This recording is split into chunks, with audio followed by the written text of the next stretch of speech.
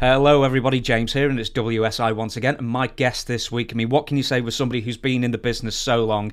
It's tough enough writing these questions for somebody who's been in the business so many decades, but I'll just do this introduction of one half of the High Flyers, one half of the Killer Bees, and a man who can lay claim to having the greatest dropkick in wrestling history. It is, of course, Jumpin' Jim Brunzell. How are you? Very good, James. Thank you very much for this opportunity. Yeah, and I didn't mess up the introduction. That might only be the No, third. you did a great job. That might only be the third time I've ever done this. I'll tell you one thing I didn't mention also, just as we were chatting beforehand about our various ailments we're going through and the temperatures, is I also do a weekly show with Don Morocco. And Oh, yeah. the one thing I didn't do was ask Don Morocco to dig up some dirt on you Oh, to geez. mention. But You know, sorry, carry on. Don was very influential. I remember he was in Minneapolis, and he was a baby face, and he was a great baby face, good looking son of a gun, broad shoulders, great body. And, I made some trips with him. I actually helped him move out. And then it was funny because then when I crossed paths with him again, it was in New York. And it was, it was, 15 years later, and he weighed 295 pounds, and he was a heel. I remember Brian and I used to work with him and Bobby Orton on the road a couple of times, and they they didn't want to do anything in the ring with us. So it was like pulling teeth. But I've heard Don's done real well now, and he's lost some weight and looks good. So when you see him or talk to him, please greet him for me, would you? Yeah, I absolutely will. And this sort of segues mentioning Don into the first real question is because were you one of the in the first group of trainees Yes. at Vern Gagne. Don Morocco says himself that everybody liked him as a sort of guest trainer because he didn't work people as hard as everybody else did, like Vern and Billy Robinson. Well, here's the deal. This training camp that we went to was 6 weeks long. It was 6 days a week, and it was almost 6 hours a day. And Billy Robinson was a little sadistic, or maybe he was a lot sadistic in terms of dealing with us because he was so proficient at submission holds, and training with Billy Riley and I knew Carl Gotchen and all this hook 'em. And honest to God, he made life miserable, but he did get us in great shape. And I remember when we started, we used to have to run, I don't know, a mile, and then we do all these calisthenics. And I remember we started doing the free squats, just a regular free squat, and we worked up to 1,000 free squats a day, 10 sets of 100 before we'd start our workout in the ring. So yeah, he was something. And then Vern came in at the very end, and when we were all nice and tired, and then just sort of beat the crap out of us. So how often did Don turn up to help them? Was it just an occasional thing?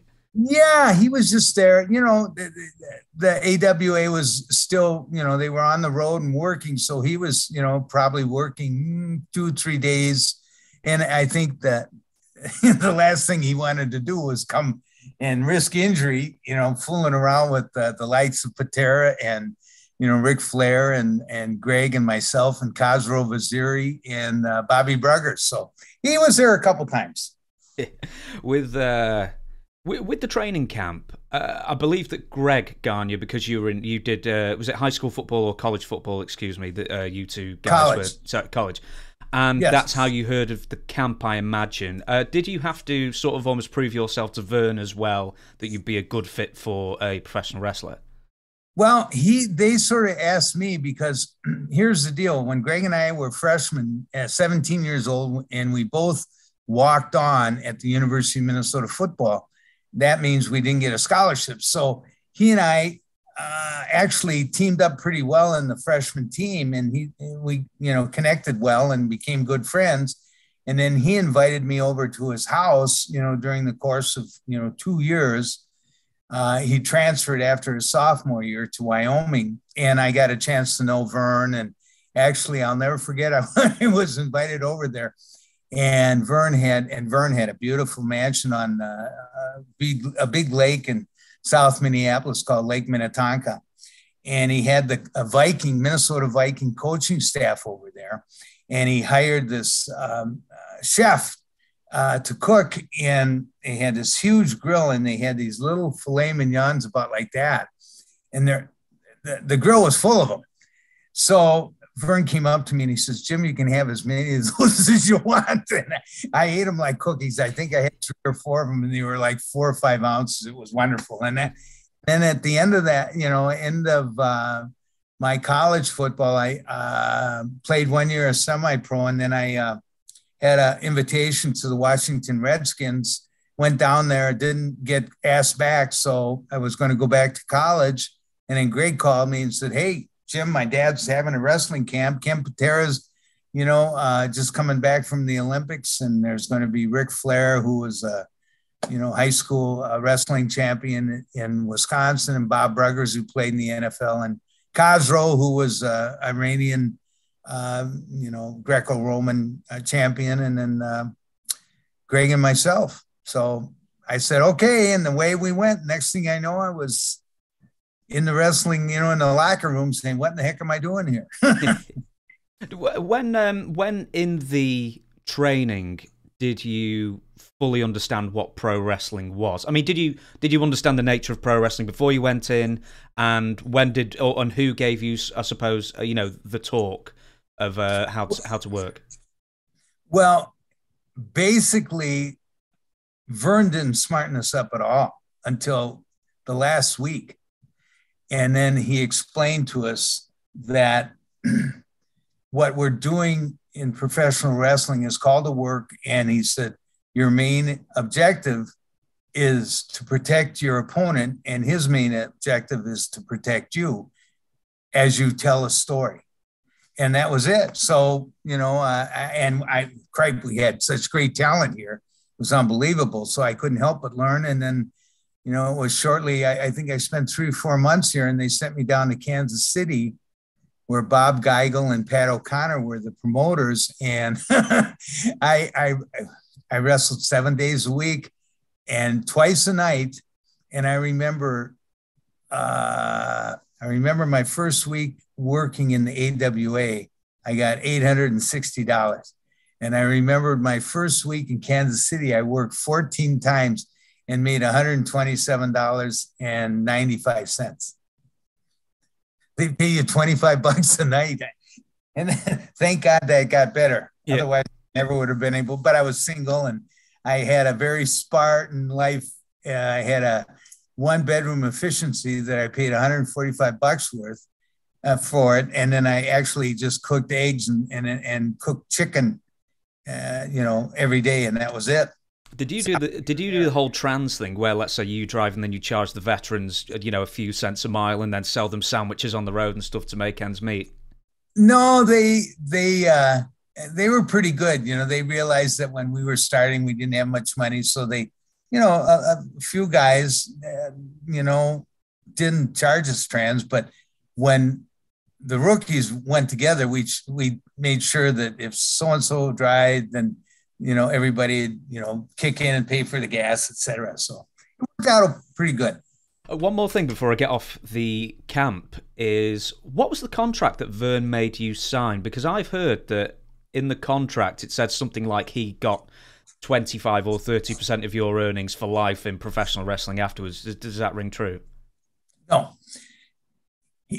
I always wondered what was going to be the hook, So he basically said, once, he made sure that everybody was going to be a pro wrestler, so he told me afterwards, he says, here's the deal. He says, I'm going to get 10% of your gross for 5 years. So I thought, well, 10%, I thought, okay.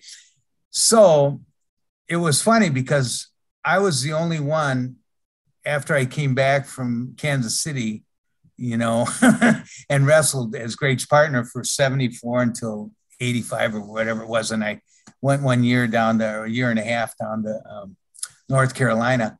I was the only guy out of that crew that paid the 10% for the 5 years.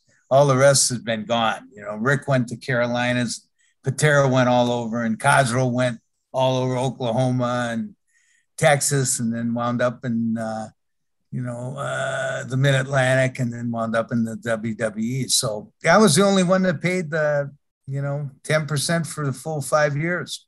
I can't imagine that Greg was paying 10% as well. Oh, he was paying 20. That's what. I'll actually go to Greg then straight away. And first time meeting Greg, some stories about Greg, and then we'll get onto the wrestling. But the first time you met Greg and so forth. Well, the first time I met him, he was a quarterback, and he was smaller than me. We were both about the same size, but I think I weighed 185 or 190, and he weighed about 165 pounds. But he was a great athlete in high school, and he was football, basketball, and baseball player, and he was a good quarterback.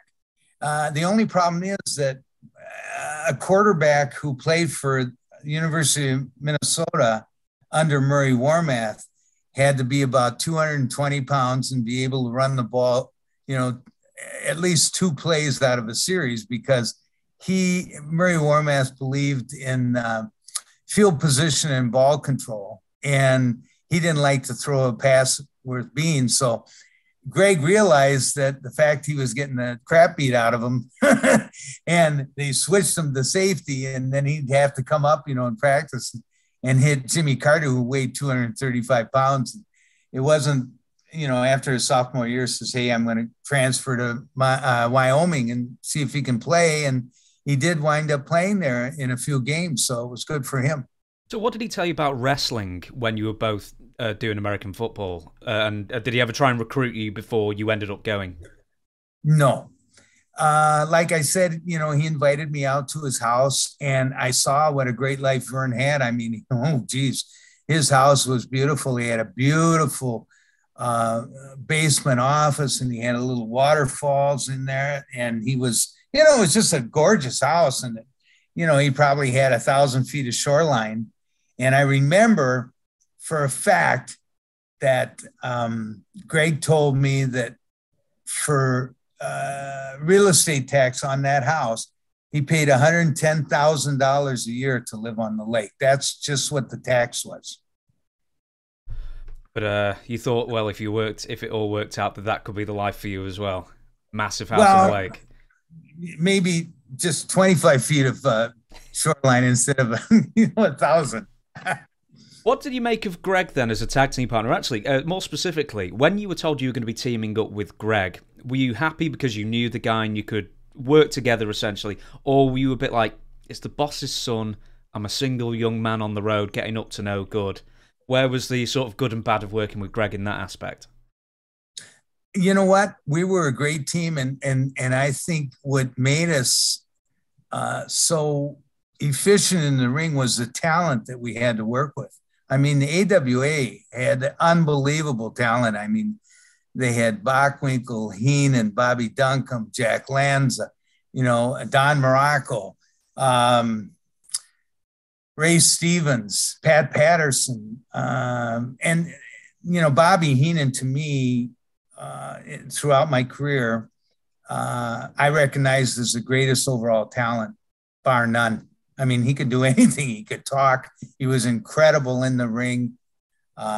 Just a wonderful guy and perfect in the ring. His timing was meticulous, and same with Bockwinkel. And so the fact that I got to learn with this great talent, was just a jumpstart for me in my career. How do you rate Greg then as a wrestler? Because I think in the last decade or so, there's been a real appraisal of how good Greg was as a professional wrestler, whereas at the time I think people couldn't get past that he was a lot thinner than everybody else on the roster. Well, James, the hardest thing about Greg was that he was the son of the great Vern Gagne. So that's awful hard to follow. His dad was a national champion in college and was almost an All-American in football, and then he had an unbelievable professional wrestling career. And a lot of the promoters in the various territories were jealous of hell of him. And consequently, Greg was insulated in his career because he couldn't go anyplace. I mean, because some guys, would probably, he'd be fighting every night, which he would fight. He's a tough guy. And I felt sorry for Greg because he didn't have an opportunity to experience what it was like going, and actually living the real life of a professional wrestler during the territory time. I mean, when that 20 years of territories. I'm going to move on from Greg then, and this is something that I've heard Greg talk about, and I really hope that you can talk about it as well. Mad Dog Vachon and the plane. Were you on the plane that day? No, and I'll tell you what happened though. And I just told us the other night. Vern bought a plane. It was a Piper Navajo Chieftain. It was a 7-seater. And what happened was, we were in Omaha, Nebraska wrestling. I flew down commercially because I was scared to death of this damn plane. And Vern hired this doggone ex-military pilot, and that son of a gun thought he could fly through, a tornado, and he'd still, it scared the shit out of all of us. So what happened was, Mad Dog, his son, was in trouble in Montreal. So Mad Dog was going to fly from Omaha to Minneapolis and then get in the car and drive that night to Montreal. And he asked me if I had any bennies. And, everybody, when you were on the road, then everybody had their own little medicine cabinet, and they had the bennies and they had the sleeping pills and they had, some pain medicines. So I gave Mad Dog 2 15-milligram dexedrine spaniels, which were time released. And I told him, I says, Mad Dog, here's the deal. Don't take this until you get in your car at the airport and you head to Montreal. I says, it'll make you drive fine for 10 hours. So he said, okay. So during the course, and he was in the main event that night. And what had happened was, he was sitting there and he had a little pint of Southern Comfort, and he was drinking that and feeling pretty good. So he took the pill before the match, and he had a hell of a match. They disqualified him because he was out in the doggone crowd and swinging at people and everything. So what happened was, he gets on the plane, and Adrian Adonis, who was on the plane, God rest his soul, Keith Franks, noticed that he was real hyper and really, so he gave him a Quaalude, which is a downer. So, and then Mad Dog was continually drinking this Southern Comfort. So he's got a Benny in him and a Quaalude, and he just sort of freaked out. And when the plane, they were 6,000 feet up, and they were going 189 or 190 miles an hour. He decides to open the door. And thank God, the guy who was flying then was a Northwest Orient pilot, and, cut down the speed and everything. And they landed successfully, and they had the door pulled in, and they had Mad Dog to the side. So the next morning, Vern Gagne's office called me, and Mary Ann, the secretary, she said, Jim, Vern would like to talk to you. So I said, Vern, I didn't know anything about it because I had taken the doggone commercial flight home in the morning, and he said, you son of a gun. He says, you damn near killed everybody. I said, what do you mean? And he says, those damn pills you gave Mad Dog, he went crazy and opened the damn door. And I thought, oh God. So I had to go down and talk to him, and we straightened it out a little bit. But yeah, that was a real miracle that, they all didn't perish. Jesus. Who shopped you in for giving him the benzo? Or Benny? Pardon? Who shopped you in for giving him the pill? I told him, I told him myself, because he didn't know what he said, I heard you gave him something. I said, yeah, I told him, I said, he told me he was going to drive from Minneapolis to Montreal So I said I had a couple bennies to give him, and I said he might have taken both of them. I know he took one for sure. So yeah, so Mad Dog was banned from the plane for a little bit, and I still flew commercial after that, but they finally got rid of that plane, thank God. I can't imagine that would have filled you with confidence to get on a small jet afterwards as well, if with Mad Dog. Well, see, this was a prop plane, and it wasn't pressurized, so it only can fly at probably 6,000 to 8,000 feet above, and so we were at the mercy of whichever way he flew the damn thing, and he was the type of guy, this Roy Bradley, he never deviate between 2 points. And if there was a thunderstorm in here, he'd go a little bit around it, but it's still, we'd have downdrafts and updrafts. And I remember Pompero Firpo, the wild bull of the Pampas, he got up in a meeting and he said, Vern, he says, that plane is like flying in a coffin. It could have been the coffin as well if Mad Dog was hanging about. Yes. Yeah. Give us a couple more Mad Dog stories as far as... Right, so Don told me recently, or I think I read somewhere, you'll have to excuse me, I didn't write this question down, was Mad Dog and either the Crusher or the Bruiser always had issues with each other, yet they were always paired together because they were box office. Do you remember any of that? Well, I think they all had that ego about them, Mad Dog and the Crusher were villains against each other, and then Crusher was a baby face, and then they turned Mad Dog a baby face. But I remember I had to wrestle, and this is a true story. I had to wrestle, and this is in my book, Matlands. I had to wrestle Mad Dog in Denver. So I thought, oh God, here we go. And Denver was a real good town for me. So we get in the ring, we tie up, and of course, he doesn't say anything about what we're going to do in the match. So I had to follow him, this and that, whatever. So we get in the ring, he backs me up into the turnbuckle, he hits me, and he said, reverse. So I reverse and I hit him, and he says, harder. So I hit him again, harder. And he says, harder. And I wound up hitting him. And when I hit him right on the chin, and he went down to the last turnbuckle, shook his head, and I thought, oh my God, what did I do? And he popped out, he poked me in the eyes, and then he put his finger in my mouth like that inside, and then he grabbed me and threw me through the ropes onto the floor. So I'm laying on the floor, and I thought, oh God. Then all of a sudden, everything blacked out, and he got on the apron with both of his feet and jumped on my chest. So I was completely out of air. So as he went to throw me back in the ring, he said, not that hard. So that's the honest gospel truth. So somehow, brother, we made it through that. I made it through that mask, and he says, thank you, Jimmy. And he'd claw the crap out of you. He'd bite you, and he had these little paws, and you never knew what his fingers were in. So, I thought, oh God, I didn't like the idea of sticking his fingers in my mouth, but what could I do? I know if the UFC is going to ban that in UFC 4 or something, that's like that and eye gouging. Yeah, like that was the first thing they banned, so it can't be all.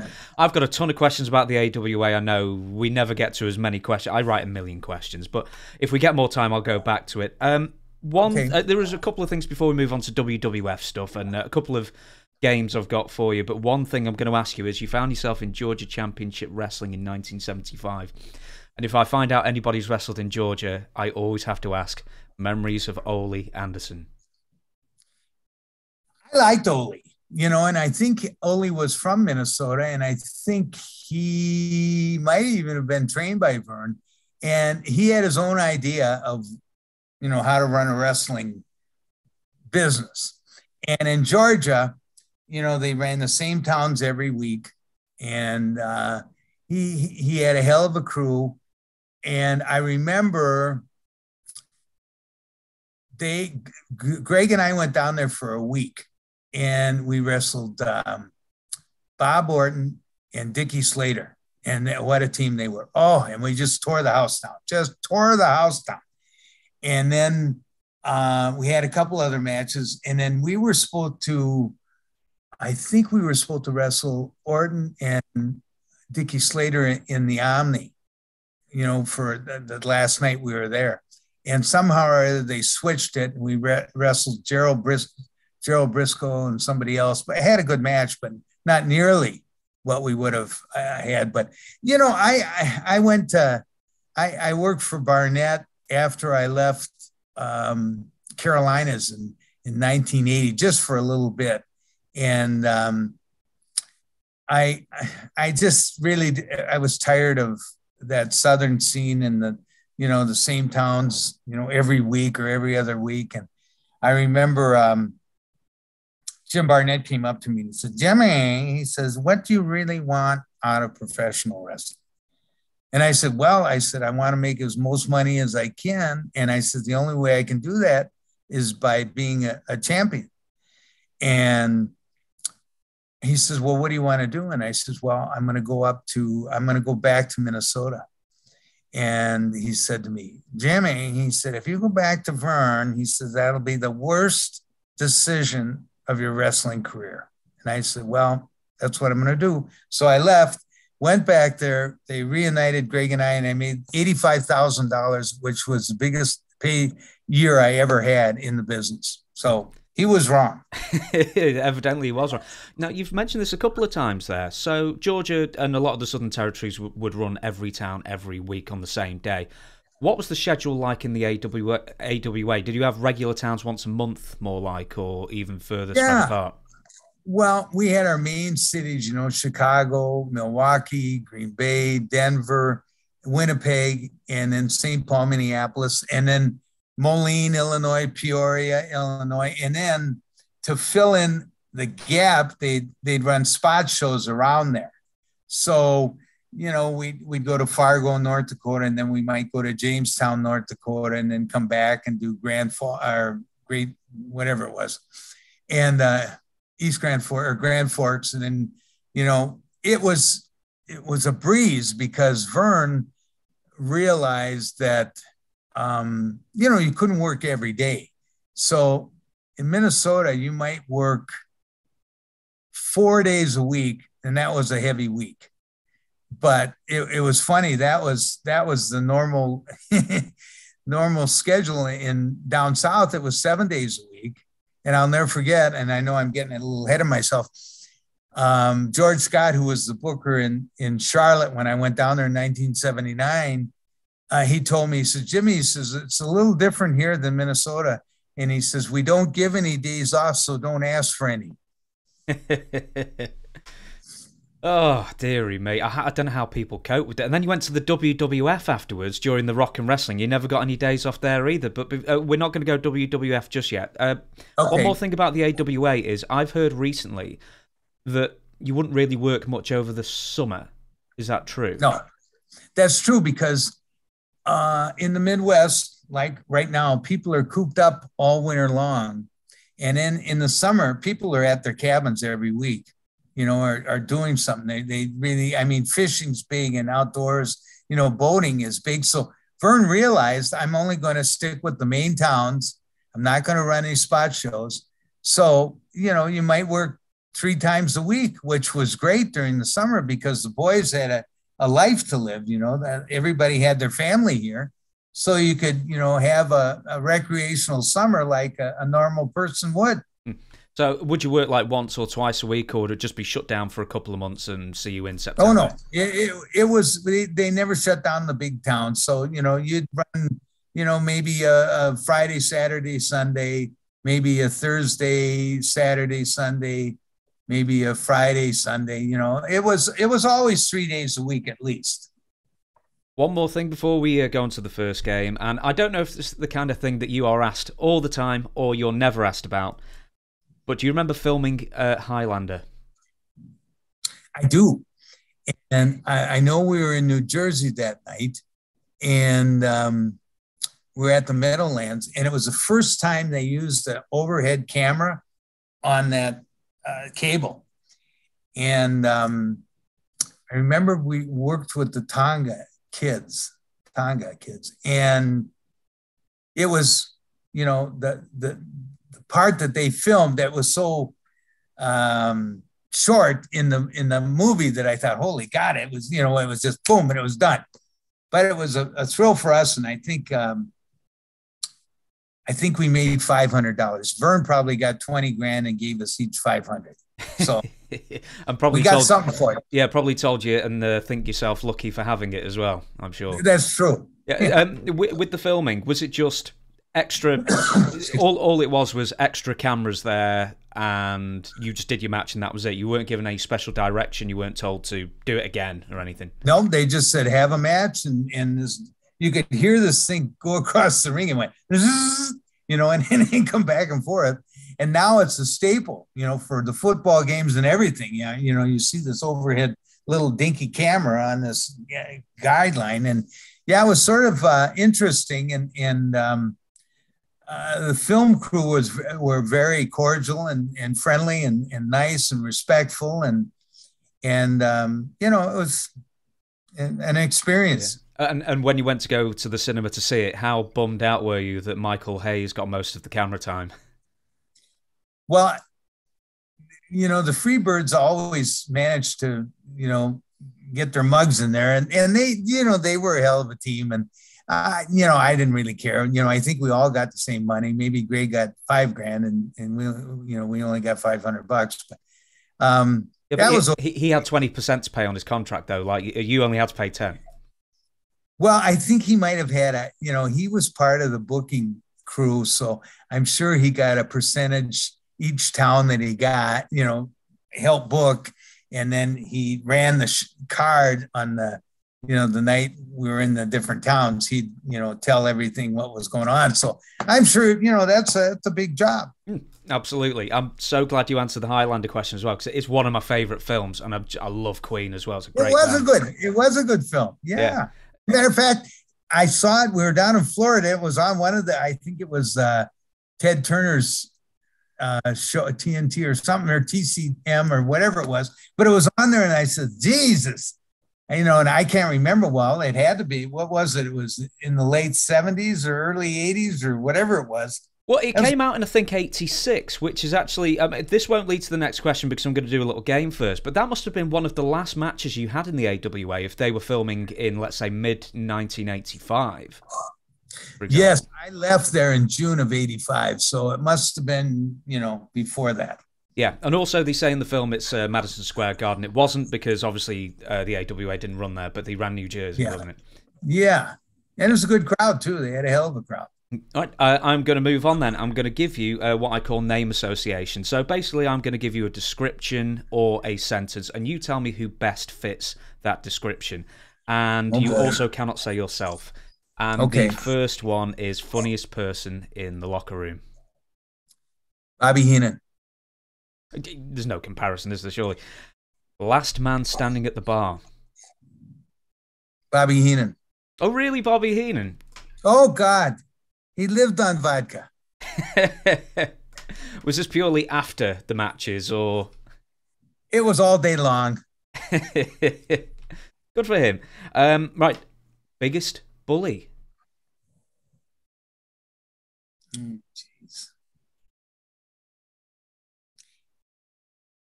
You know, from my own personal experience, I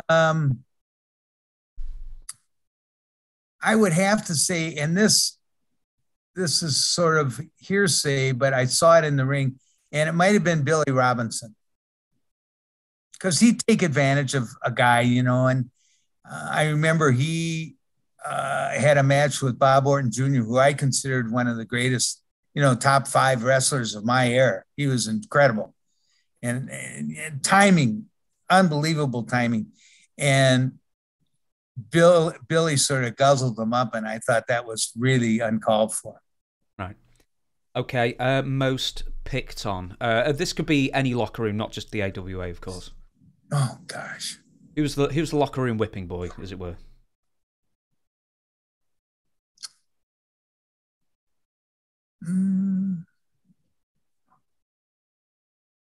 You know, I can't really honestly answer that, because I didn't see any abusive, you know, unless it was all in fun, you know, and that included everybody. But I didn't really see any real, you know, sadistic or any ill feelings, you know, brought on by anybody towards somebody else. No, that's good then. Best and worst road agents. I imagine this is WWF only.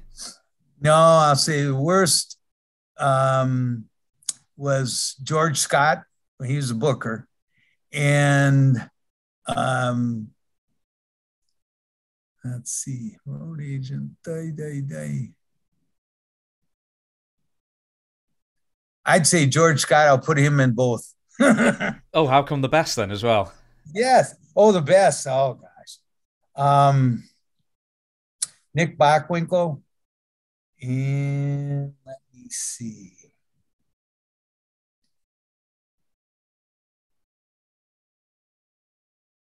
Tony Gurria and Jay Strongbow. Definitely. I've heard Tony Gurria quite a few times. He's a very divisive character as far as agents, but it depends on who it is. The wrestler who was least likely to visit the laundry. Oh my God. Buck Zumhoff. Very good. We can't bury that guy enough, apparently. So, it's too bad about him. Yeah. Most dangerous situation you ever found yourself in? Could be with fans, could be in a hotel afterwards. God, I can't think of any dangerous situation. It was on the road. Wahoo McDaniel's going 80 miles an hour in a snowstorm, and he passed out. And we were going 360s on Highway 29 going up to Winnipeg, Canada. And we were in Sisseton, South Dakota that night. And then the next day we were in Winnipeg. And we were at an Indian reservation, and they made Wahoo an honorary chief. And they gave him this beautiful head, bonnet, whatever, And Wahoo was drinking, and, Wahoo drank, and he also took a lot of medicinal aids, and he was fine. And all of a sudden he started slurring his words, and he lost control of the car, and we were going, and thank God nobody else was on this damn Highway 29. Otherwise we would have been killed. Finally, the car stopped, and it was broadside going down Highway 29. Rene Goulet's in the back seat. He hit the floor. Wahoo was passed out. Drove my foot on the brake and put it in park. And I yelled at Wahoo. I says, God dang it, Chief, you damn near killed us. And he was out colder than a mackerel. Rene Goulet and I pulled him out, put him in the back seat, and we crossed into Canada. And we were at the border, and they said, who's in the back seat? And I said, Wahoo McDaniel. And they said, is he sleeping? And I said, yeah, more or less. And the next day, Wahoo never remembered driving. Wow. That's about the closest incident that I'd ever, had as far as driving. And I had a few, but that was really,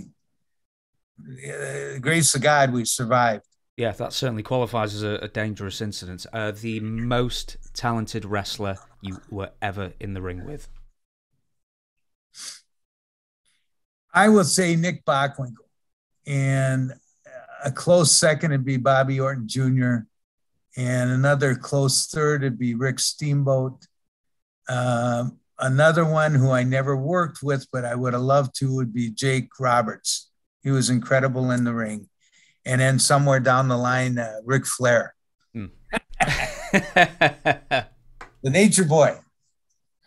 How far down the line is Ric Flair here? Or Rick was so, he was wrestling. I mean, he every bit of his life was geared about, what he was going to do and how he lived. And he fit perfectly into the wrestling profession. And, he was great. And it's funny because did you ever see the 30-30 on him? I saw the 30-30. Yes, I did. Yeah. Yeah. And it's funny because I watched all that happen. And I watched him live that all out. And I remember Greg and I went to the opening here when they had it in Minneapolis. And they asked me a question after the show. And I said, you know what? I said, if Rick would have had to do it all over again, he wouldn't have changed a thing. He would have gone through the marriages and whatever else, because that's Rick. With Rick, we might as well mention Rick a bit then. Sure. Was he in the camp the year after you were? No, he was in our camp. I thought Ric Flair was in 73 and you were in 72. I must be, well, No, you'll remember better than I will, obviously. 72. Rick was there. Yeah. 300 pounds he weighed. Well, I was going to ask that, actually. Was he still in the Dusty Rhodes, I want to be the second coming of Dusty Rhodes mode at that point? I think so. Yeah, he was, and you know, he was so far ahead of us because he was born to be a wrestler. I mean, everything he did, and he was so far advanced, and you know, he could do interviews, and he knew how, you know, knew how to work, and he knew how to get heat, and he knew how to, you know, give a good comeback to a baby face. He, you know, and I did 3 1-hour draws with him, and it was, you know, it was tiring. You know, it was up and down for a long time. With his cardio, that's one of the most famous things that's said about Ric Flair. Is it as true as it was back then as it probably was in the 90s, that he was always on the stepper, he never went to bed, and he always seemed to have energy? Yeah, he did. He could do that Stairmaster at, you know, level 10 for an hour, you know, and he was in great shape. And then see, Rick was funny because when we go to the bars, you know, he was the life of the party, but he'd order a drink and then he'd have a couple sips and put it down. And then he'd go to someplace else and order another round and then have a couple sips and put it down. And then he'd go someplace else. And then people would say, Jesus God, he's got to be drunk. But he only had a sip. He, out of the 10 drinks he ordered, he probably only had 2. And that's the way he was. Did I can't remember what else I was going to ask about Rick. It was good. Oh, that was it. It was when did Richard Fleer become Ric Flair, do you think? The minute he went into the Mid-Atlantic in Charlotte in 1973 or 4, I think it was 74. What was the event then that changed it? I just think he changed it to Ric Flair. It had the name right there, and Fleer, you know, I thought and then it was the Nature Boy, you know, from Buddy Rogers, and the big $10,000 robes he'd wear, and just his steel. You know, he was quite the personality. I'll give you a few more of the name association and we'll move on. Okay. Clumsiest wrestler you ever wrestled? Oh, God. Ox Baker. Anything? What, did he trip over with you at some point? Oh, God. Well, he was a mammoth guy. Honest God, he was like 6'6" and about 320 pounds. And he was a funny son of a gun, but he was clumsier than hell. I mean, he was meek and docile as hell. You know, he was like a little pussycat. But he, you know, I don't know if you remember his style in the ring. He was just and he was real raw boned, but he was quite a character. The greatest enhancement talent or jobber that you ever wrestled? Oh, gosh. Oh.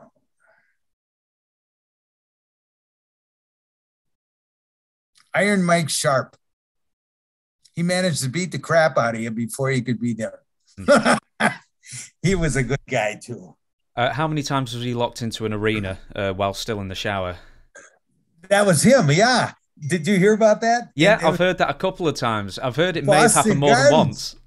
Well, it happened in Boston Garden, and they let the dogs out, and the dogs had him cornered up on top of a goddamn locker panel. And you know, he'd like to work out after the matches, and he'd forget, you know, people got to go home. So he'd work out an hour after the matches, and then they'd lock the damn place up, and the dogs keep. Yeah, he was a character. And it's too bad he died soon, too. I mean, he died early. Yeah, what made him the best then? Was he? Yeah, what made him the best? Well, he worked his ass off in the ring, and he was physically, he was good in the ring, but he didn't spare any punches. I mean, he was rough. I remember he hit me with an elbow and cracked 2 roots of my teeth, and I'm still dealing with that to this day. He whacked me. Oh God! And right away I knew it. And then the next day it was in Detroit, and I had to fly to New York the next day and wrestle in the Garden. And when I flew in the airplane, it compounded that crack and my face swelled up and I got an infection. So luckily, the New York Knicks basketball team was on the plane with us, and I knew one of the players, and he directed me to the trainer, and the trainer gave me a card of this dentist in Central Park. So I got off the plane, took a cab, went right to the dentist, and it took him 5 shots of Novocaine, and then he drilled out the hole in both of my teeth. And he says, you're going to need a root canal at the very least in these. And, and thank God. But then when I went to the ring, the doctor noticed, he said, have you been on any drugs? And, this Novocaine, 5 shots of Novocaine, they have epinephrine in it, and which is a speed. So my heart was pounding, after 5 shots. And he said, I don't know if I can let you wrestle. I said, I'm fine. So he said, okay. But that was, I'll never forget that. That was one of the most painful nights I had, I think, wrestling. The good old New York State Athletic Commission. If you were currently breathing, you were good to go. That's right. I'll give you one more, and this is the one that I always save for last because it always yields the best stories, is the most memorable backstage fight. Oh, God. Flint, Michigan, and it was between Danny Spivey and Adrian Adonis, Keith Franks. And Danny Spivey was a big guy, 6'6", 6'7", nice guy, but he was a fierce guy. He was a tough son of a gun. I'd put him right up there with Haku, as far as the top 3 tough guys in our business. And Adrian always had a history of working with young guys being stiff with them. So he was stiff with Danny, and I remember watching the match. Bob Orton and I were watching the match from the outside because we knew that there was some friction there. So all of a sudden, Adrian puts this sleeper on Danny, and you could see it was pretty snug, and Danny's trying to get out, and all of a sudden, Danny turns around, gives him an elbow, and then boom, he hits him right in the jaw. Boom, down goes Adrian. And then Danny Spivey goes over him. So Orton and I and a couple other guys ran into the ring and said, oh, God, please, and Adrian doesn't know what the hell's going on.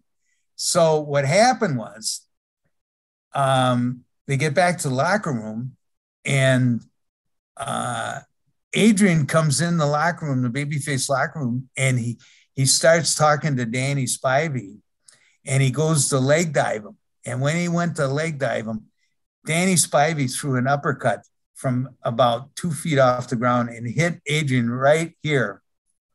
And Adrian went up in the air and landed like a big, platypus. Boom. And you could see he had cut him right here, and his jawbone or his cheekbone was sticking through and that, he's lucky he didn't kill him. And he wanted more, and Adrian just was raw. And Adrian Adonis was never the same in the ring again. Never.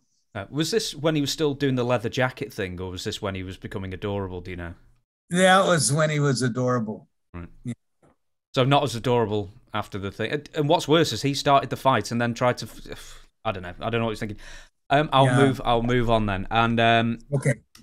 You tell me when you start getting bored, and I'll start wrapping up and everything. But I've got a million questions, and the next one is, why did you end up going to the WWF in 1985? Was it Vern pushing you out, or did Vince McMahon court you, or how did? No. Here's what happened was I had started a gym in 1982. I needed something to rely on, and I knew a lot about working out, etc. I didn't know anything about business, but I thought, so I started my own Jumpin gym, Brunzell's gym, in my hometown of White Bear Lake. It was 5,000 square feet. I had $60,000 worth of equipment. I had a beautiful steam bath, and I had a nice 6 or 8 person whirlpool. So I needed some money, to continue keeping, feeding this thing. So what happened when Vince was sucking all the territory talent things were getting bad for the AWA. And I told Vern, I went to him and I said, Vern, I said, I'm going to need a personal contract with you. Otherwise I can't make it the way it is. And he said, what do you mean? And I said, well, I've got my gym and, and he says, well, how much do you need? And I said, I need a ongoing contract for $95,000 a year, guaranteed by you. And he told me, he looked me right in the face. He said, you're not worth it. Go to New York. So I said, okay. So I went to New York and that was it. So simple as that then. So did you have a sit-down meeting with Vince McMahon to discuss what you do in the territory, or who? Never. Did anyone vouch for you to basically say, this is a guy we need? Hulk did. Hulk, who was in Minneapolis in the AWA in 1982 and 83 and was just, and I think Vern was jealous of him because Vern realized, this guy could undo all the records and just completely make people not forget about Vern Gagne, but, the change from the athlete, all-American athlete to the big muscle-bound blonde-headed guy who talked, crap on the deal and could back it up in the ring, and so, that was quite a contrast. And then Vince just said, okay, you're going to be in. And I remember first guy I ever met, I flew into LaGuardia and we had to do Poughkeepsie, New York TV.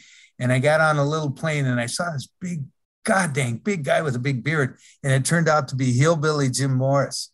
And he'd just come back from dislocating his kneecap. So I got in the plane. I talked with him, and I'll never forget my first interview in Poughkeepsie. It was a babyface interview. I had nothing to talk about. I didn't know, where I was going to play. So it was a normal interview, and I was doing it with Gene Okerlund, who had left the AWA, and it was great. He was without a doubt the best guy ever on the stick interviewer. So after I got done with the interview, as I walked away, I heard Vince McMahon say, whisper, he says, oh, God, we got another Bob Backlund. And I heard that and I thought, oh, that doesn't sound good. So I had a love-hate relationship. Well, maybe it was a like-hate relationship with Vince McMahon for 8 years. He fired me 3 times. And I just didn't get along with him. Well, I'll bring up Vince McMahon in a few questions' time, but before we do, when did the Killer Bees thing come up? Because obviously you were always a tag team wrestler for over a decade, but B. Brian Blair, who's coming in at the same time, wasn't. He was more of a single star. So what led to you two being put together, and had you ever even met him before? Never met him before, and Brian had teamed up with Steve Kern down in Florida. I think they were the U.S. champions as a tag team, and Brian was a good worker, and it was Hulk's idea because Hulk suggested that, Brian and I team up. So we're up in Canada, and Billy Red Lyons, had looked at us and, and tried to figure out, something. And he said, well, it's Brunzell and Blair. And there was a defensive group at Miami Dolphins called the Killer Bees. There was a number of players on their defense, and they all last name started with Bees. So the next thing we know, he floats this idea of being called the Killer Bees. And it just so happened that Lanny Poffo was in the locker room, and he had these black and yellow tights. They were brand new. So Brian and I wore the tights and became the Killer Bees. Then a little bit after that, we added the mask, which was incredible. I mean, we had one of the best gimmicks for any babyface team in 20 years of wrestling. And Vince just went, he just didn't fulfill our end potential. Yeah, potential is right. With the masks, had another team done that previously, and where you got the idea from? Nope. Not that I know of. I didn't know of any babyface team. There was a lot of heel teams, but no babyface team had ever used the mask. And it was such a great reversal because we used the mask And then we'd go back and forth in and out. Nobody knew. We didn't even know who was the legal guy. And then we wind up winning the match, you know, and it was, the people loved it. Actually, that was going to be my next question, was how come you thought that'd be a good fit for a babyface team? Because if it's never been done before for a baby, that strikes me as a heel thing to do. Yet you made it work. It was a heel thing to do, but it was a way that the babyface could use a heel gimmick to get back at the heels, which had never been done. So it was a great idea. And, you know, I'll never forget, we had a match with the Harts in Madison Square Garden. I think it was 20 or 30 minutes, and it was a draw. And it was a hell of a match. Then we had a match. One of the first matches on TV was in Buffalo, New York. And we used the mask for the first time. And we wound up beating Jim Neidhart. Boom, boom, jumped out of the ring. And the people went crazy. And they gave us the belts, and then they took the belts away because they didn't know who was the legal guy and all that. But it just, you know, we could have done absolutely tremendous business. But I know for one thing, Vince and I never got along. He didn't like me. And I think the feelings were mutual. I just didn't like what he did, his conception of what wrestling should be. And it was contrary to everything that I, you know, knew in the wrestling business after being, you know, brought into it by such a strict kayfabe guy as Vern Gagne.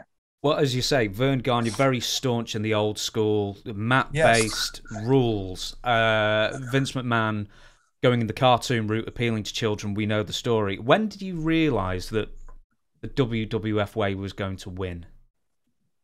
Oh, right away, because they had Hulk Hogan. And when they had, he was the golden goose. See, the WWE today could never been what it became without Hulk Hogan. He was incredible.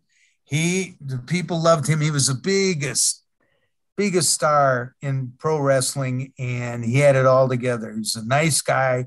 He could work, looked the part, and had a hell of a rap. With Hogan, obviously I think you've alluded to it before, and I think people would agree, is that Vern Gagne really didn't do right by Hogan, and didn't do right by himself for not getting fully behind him. When did you sort of realise that Hogan in the AWA was going to be the next big thing, and why was Vern just so averse to using him? Well, I knew right away when they brought Hulk in as a heel, and they had Johnny Sullivan be his manager, and all of a sudden he got over as a heel, as a babyface. And, you know, he was beating two guys in the ring on TV, and all of a sudden, you know, the people loved him. So they decided to make him a babyface. And my idea, and I think that Vern was jealous of the fact that he had started the AWA under the auspices of having a scientific, all-American type wrestler. And all of a sudden, this Beach Boy, guitar-playing, musclehead, blonde guy has just broken everything open, and the people just loved him. And Hulk Hogan loved the AWA, and he loved it because of the schedule allowed him. He didn't have to work hardly any of the spot shows. It was just, so he'd work 3 times a week. That was it, you know? And I never saw such record crowds. It was unbelievable. And the fact is, Vern was his ego got in the way of giving Hulk the belt. And, you know, Greg says, well, we were going to give him the belt. And I said, well, you didn't, and you should have. And then there was another deal too that, and this is a rumor that, you know, they had sold these T-shirts, you know, would be champion or should be champion Hulk Hogan. And I had heard that they had owed Hulk $40,000 in, you know, revenue from these T-shirts. And for some reason or other, they never did pay him. So I think that was a crowning blow. Plus the fact that he had wrestled Bockwinkel in almost all the major towns and couldn't beat him, due to outside interference or whatever, disqualification. And I had been told by Greg recently that CBS wanted to give AWA a one-time contract or one-time TV deal to have Nick wrestle the Hulk and then have Hulk beat him on national TV on CBS Sports. That's what Greg told me, but I don't know if that's true or not, but it would have, cemented the AWA, but because Vern didn't like that idea of having a, musclehead guitar player being his world champion, he screwed himself. Well, it makes no sense either, really, because he put Dr. D. Dave Schultz in as one of his antagonists as well, and he wasn't a mat-based wrestler. And as far as I can tell, those two sold out a lot as well. That's true, and David was a good friend of Terry's, so that's why he came up, and he had that Southern twang to him, sort of like an outlaw type guy, and had, some decent matches with Hulk. And I think, it ran its course. And then, I think the main deal was that Hulk should have beaten Nick, for the championship. And then when that didn't happen, and it didn't happen on, multiple times at huge houses, I think the fans were just sort of, fed up with it. Yeah, I've also heard the story where Vern said, "Oh, well, I was going to give him the title in early '84." It's like, well, you had months. You had months and months and months to do it, and, it didn't go that way. Are we okay to go a little bit longer, or are you having enough? Sure. I got about 10 minutes left. About 10 minutes left then. Okay, yeah. I'll give you, let me see, give you the greatest hits of what I'm going to give you. Could you rank for me, and I'll give you all the names of the, let's say, the top 3 greatest tag teams in the WWF that you and Brian faced. I'll give you the full list. Whether you wrestled them or not, they were in the company. The Rockers, the Dream Team, Strike Force, the Young Stallions, the US Express, the Barry Windham version, Nikolai Volkov and Iron Sheik, the Islanders, Fabulous Rougeaus, Powers of Pain, the Bushwhackers, Demolition, Hart Foundation, King Kong Bundy and John Studd, the British Bulldogs, the Brainbusters, the Funks, and Bob Orton and Don Morocco. Out of those 3, I can actually even put them up for you in case you can see them. Oh, well, I can tell you right now, the top 3 teams, one was the Harts, the other one was the British Bulldogs, and I think the third one, let me see here.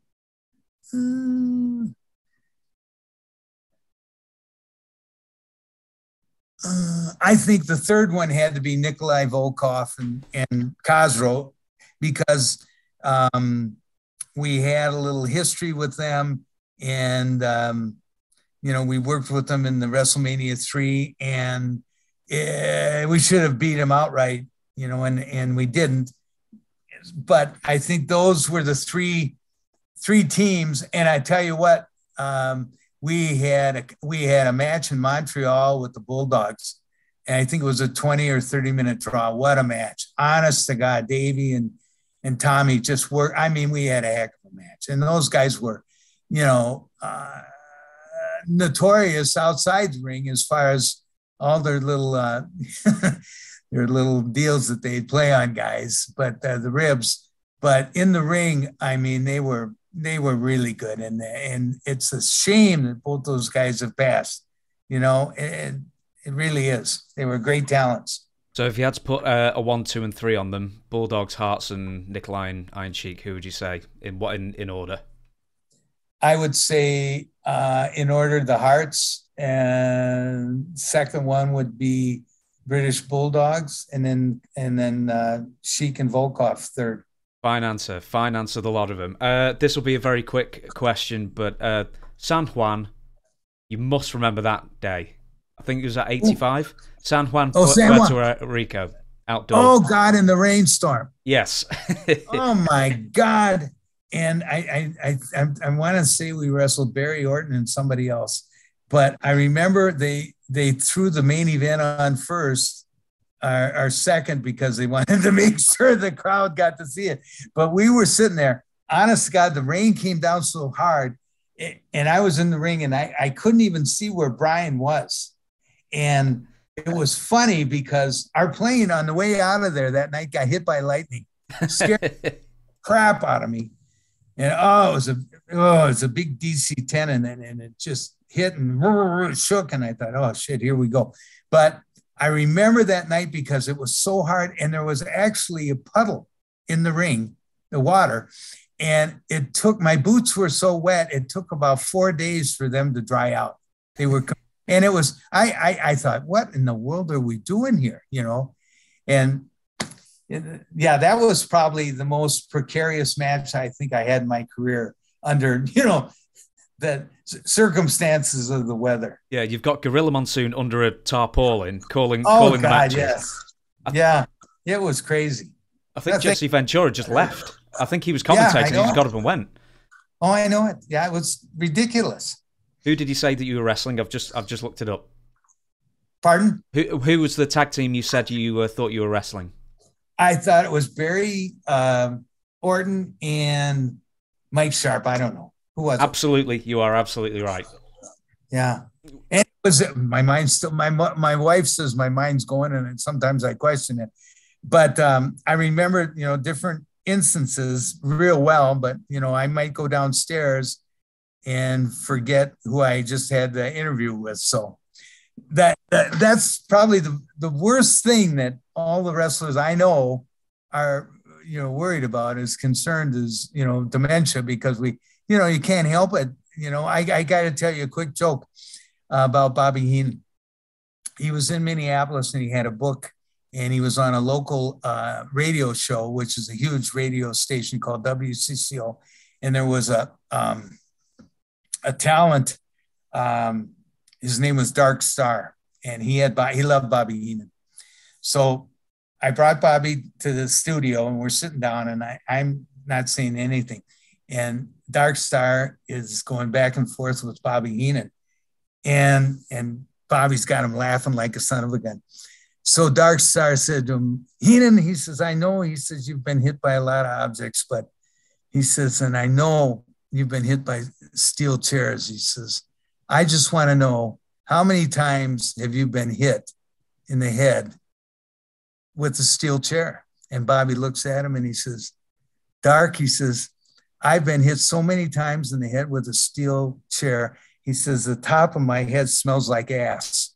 And and this Dark Star fell out of his chair laughing. This was live on radio, you know, and he went crazy. And I'll never forget that. That was the funniest thing. And it just came to Bobby like that. he's another one who's just the saddest of losses as well. The last few years of his life as well. I mean, awful. And he was just, yes. I'll use my last few minutes of the interview wisely then, and I'll have to ask, first time meeting Andre the Giant and first time partying with Andre the Giant. Oh, geez. I met Andre when he came in. He used to come in all the time during a special time in AWA. It was towards the fall, and they'd always have a battle royal. And then the winner would, wind up wrestling Nick Bockwinkel as the champion. And it was always Andre. So Andre and I got along great. I'll tell you a quick story about Andre. And this is about his drinking. I was commissioned to drive him from Peoria, Illinois to Moline. It's 100 miles because his girlfriend was flying in from California, whatever. So Wally Carbo told me to get a Cadillac, make sure that he was comfortable, and away we went. So after the matches, we stopped at a liquor store and he got 2 6-packs of Budweiser. So I'm driving down the road and he's got to meet her. I don't know. I think she gets in 11:30 and it was probably 10 o'clock. We're driving down the road. I'm going pretty fast. I'm going 72 miles an hour, 75. All of a sudden, I'm driving down the road and I see this cop turn his lights on. He comes across the median and he stops me, pulls me over. And he said, "You know why I stopped?" And I said, I'm probably speeding. And I said, I have to get this gentleman to the airport by 11. He's got a special plane that he's got to catch to New York. So he's got his flashlight and he sees Andre in the front seat and um, he sees a big bag and he says, "What's in the bag?" And Andre looks at me and goes, "Beer." And the cop says, "What?" And he says, "Beer." And so he says, "Get out of the car." So he gets out of the car and the cop looks at him. He's going, "Oh my God." And then he grabs the bag and he sees there's 7 bottles gone out of a 12 pack. 7 bottles. We've only gone 10 miles. And he said to Andre, he said, "Did you drink all that beer?" And Andre said, "Yes." And so he looks at me and he said, "Did you have any?" I said, "No." I said, "I'm drinking a Pepsi." And I showed him a Pepsi. So he says, "Okay, open your trunk." He says, so we put the beer in the trunk. We're driving still 65 miles an hour to get to Peoria. So finally we go 20 some miles or so. And Andre says, "Jimmy." And I says, "Yes." He says, "Pull over." I says, "What for?" He says, "I want the rest of the beer." But here he had drank 7 bottles of beer in about 10 miles. I mean, that's 10 minutes, 10, 12 minutes, and he just, boom, boom, and the cop couldn't believe it. Andre was a lovable guy, and I got along great with him. It's just impossible to be a giant. He was such a loving and kind person. How often did he need a piss? He could hold pretty much, but he also had some hellacious, what would we call, farts. He had some incredible farts that last 20, 25 seconds. And he'd go, "Whoa," afterwards, and everybody started to vacate it. But here's another quick story. He had been very good to me. I loved him very much. And we were up in Winnipeg in very similar situation, big battle royal, blah, blah, blah. And so there was a place called Chez Andre, and it was a French restaurant. So I said, "I'm going to take Andre for lunch there." So I take him for lunch, and they have a special. They had this pork cutlet, and it was like $6.99. So I thought, shit, no problem. So we go in, and the waiter comes in. He says, "What would you like to drink?" So Andre says he had some Remy Martin cognac, a couple shots, and then I had a Pepsi. So then we ordered the pork cutlet, and then he ordered a bottle of wine. So I get the bill, it was $125. So here, these 2 orders of $6.99 turned into $125. So I said to Andre, I says, "Andre, next time we go out to dinner, I buy the food, you buy the booze." And he said, "Okay, boss." Seems like a good trade-off. It seems like a good trade. If I can beg just a couple more minutes of your time, I'd like to do the finale of the show, and I call it the firing line. And it's sort of similar as the name association. I give you names of people. You just tell me what you think about them. And for the most part, I'm sure you're going to say they're all great guys. And if there's a tiny little story to throw in there as well, please do. And the first name I've got on here is George Wells. Great athlete. Fair enough then. It's all right. Don's filled me in with the rest of the story already, so you don't need to go into it anymore. Honky Tonk Man. These are all WWF, by the way, but Honky Tonk Man. Lucky individual. How so? Well, Wayne was limited in his skills, but he played his gimmick to the hilt. He was his gimmick, very good. And he made a lot of money. And, I just thought he was sort of limited in his skills in the ring. Fair enough then. Somebody who you wrestled late on your WWF career that I don't think people know is Nails. Kevin Wackles. Very fortunate person. He was a friend of Hulk Hogan's. Nice guy, very nice guy, but limited in his abilities, his skills in the ring. Were you there when he strangled Vince McMahon? Did you help strangle him? No, but I was in line to talk to Vince, and it was at Green Bay. And it was funny because we were waiting in line. There's about 4 or 5 guys, and Vince says, "Yeah, I'm going to be, da da da." And then so we're waiting outside this room. So Kevin was in there, and all of a sudden I heard this. And what had happened was they had paid Kevin not the same scale that they paid the guy he was working with. And Kevin found out about it, and he wanted his money. He said, "I want the same amount of money." So he told Vince about it, and Vince said something like, "I'm not going to pay you more." So, so Kevin just grabbed him by the throat and was choking the shit out of him. And all of a sudden there was some commotion, and I heard, I was standing there, and I thought, what the hell's going on?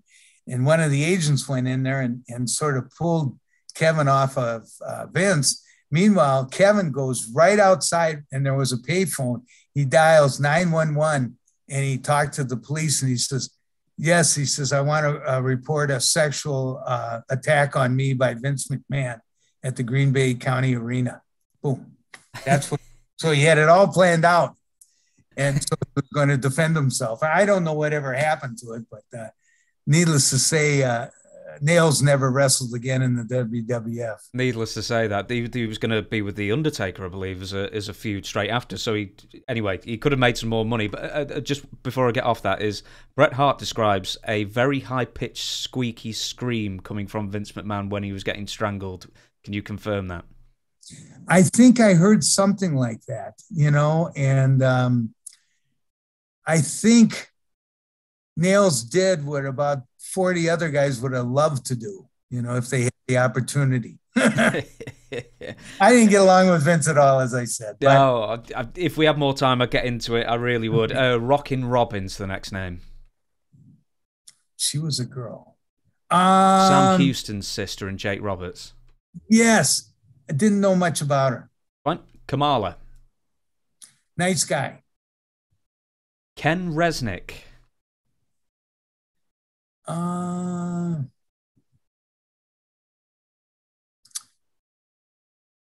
Lucky individual.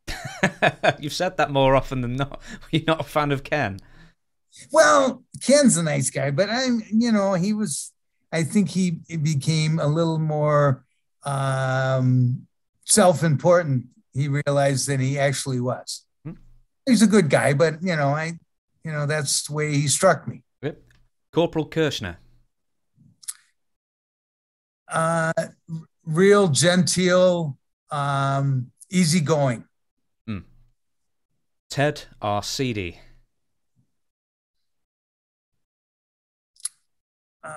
Very strong, but limited in the ring. I think that's fair enough to say. Gorilla Monsoon. Wonderful guy. Did he give you any direction as far as like the wrestling went, or was he just the guy who told you to go out at a certain time, or what role did he play in the backstage for you?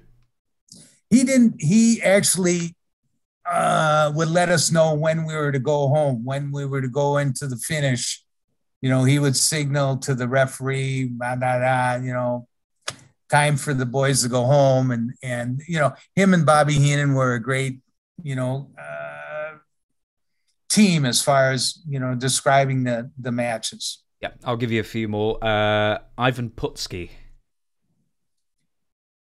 A real character. A lot of people didn't realize that he played pro football for the Detroit Lions as a running back.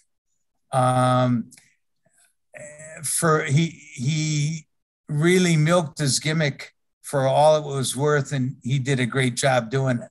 Yeah, Don has told me, I keep referencing Don Morocco, by the way, but why not, that he said that some people weren't big fans of Ivan at the time. Was it just because of where he was in the pecking order, or I don't know, you tell me, or if it's not even true? Well, this is my own interpretation, and I think that Joe Bernardzik, Ivan Putski, which is very easy to do in the wrestling business, was very, into his own gimmick and wanted to make it go as far as he could. So he was sort of, he might have piss some people off in terms of, working with them or saying something to them. But in that regard, it's very easy to be selfish in this business, because it's all up to you. The promoter can have a lot to do with it, but you have to perform. Yeah. Okay, then. Bad News Brown, who I know you wrestled. Yes. He came to the WWE at the end of his career. His knees were real bad, and he was a hell of a judo guy in the Olympics. And I didn't get an opportunity to, get very close to him. So it was sort of, business is business. Earl Hebner. Great guy. One of the best referees and just a good guy. And everybody loved him. And him and his brother, were more or less the anchors of the refereeing crew there at the WWE. Hercules. Ray Hernandez, what a great guy. Great guy. I loved him. Died way too young. Actually, very talented in the ring, too. Virgil. That was sort of that whole $1 Million Man, and Virgil was a takeoff on Jimmy Crockett and Dusty Rhodes. And you can put them together. But Virgil just, he did a good job, being Teddy's valet or whatever. Or whatever. I didn't realize that Ted DiBiase was meant to be Jimmy Crockett in that whole affair. Yeah, it was. So Virgil's obviously a taker for Dusty, but as valet or whatever, was it? What was the hidden subtext there between the two? Do you think? Well, I really don't know. I think Vince had a funny way of suggesting things.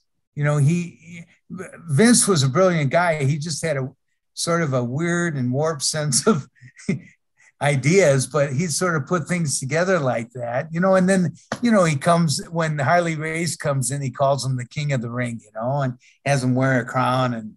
And that was a spoof on him, and he went with it, and it's, Well, if you've got to carry a crown and cape around, I mean, that's punishment enough if you've got to do it 300 times a year. Lord Alfred Hayes, and that's penultimate. Lord Alfred Hayes, wonderful guy. I learned a lot from him in Kansas City when he was tagged with Roger Kirby. Funny guy, loved his articulation of the English language, and did a great job with the WWE too. I'm so glad you said something nice about Lord Alfred, because he's definitely one of my favorites. He was a great guy. And we cannot end a list of wrestlers who may have an amusing story about them with Haku. Oh my God. Haku is one of the most talented, wonderful guys that I've met in this business. He has another side that's very violent, and without a doubt, he is the toughest, most accomplished street fighter I've ever seen. He's 6'3", 295 pounds and quick as a cat. And he could, probably jump up and kick a rim with his feet. And a nice guy, but if you, rile him up, I'll tell you one quick story.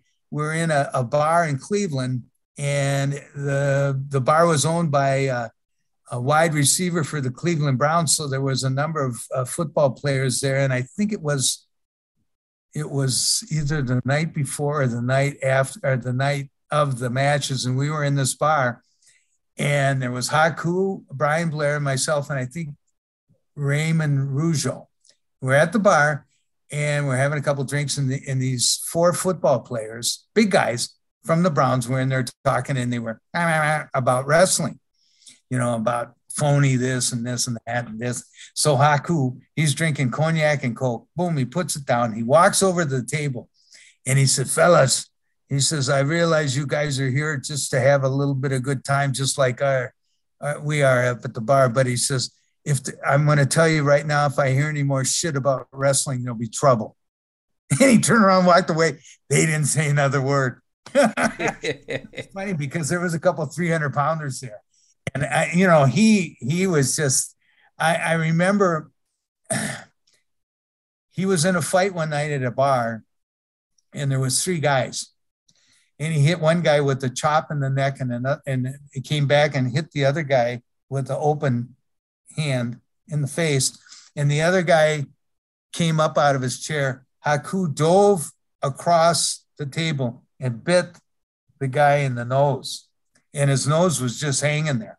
And the guy went into shock. And Haku got arrested and they litigated it out of court, but I know it costs a lot of money. I think Vince had to pay it. What is it with Haku that strangers and local tough guys look at and think, that's someone I really want to tangle with? Well, I think it's stupidity on their behalf. And most people I find that have that mentality are not very bright because at the worst, if they know his background and just to look at him, he was, I remember I worked with him when he was 18 years old in Japan and he was working for Baba and he threw me in the ropes and hit me with the drop kick and almost knocked me out. And as he was covering me, I said to him, I'm supposed to give those, not take those. He looked at me like, what? But yeah, he's a wonderful guy and he lives in Kissimmee, Florida. And I believe he still has something to do with auto dealership down there. Yeah, and his son, is it Tamatonga? I believe he's in New Japan at the moment. So, it's carrying on. Oh, good. Good. Right. Thank you so much, Jim. I realised we've gone a bit over and, I can't tell you how much I appreciate it. I'm going to do the wrap up now. So thank you, everybody, for watching.